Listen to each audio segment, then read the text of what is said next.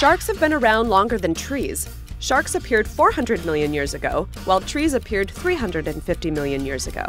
Whale sharks are the biggest fish in the world, about as big as a school bus.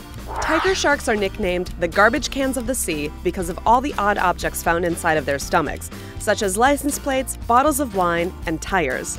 Some sharks, like the cat shark, can make their own flashlight through a process called bioluminescence.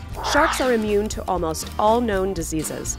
Sharks rarely get cancer, which means that scientists are hoping to find a cure for the disease by studying their cartilage. The smallest shark is thought to be the dwarf lanternshark, which is about 6 to 8 inches long.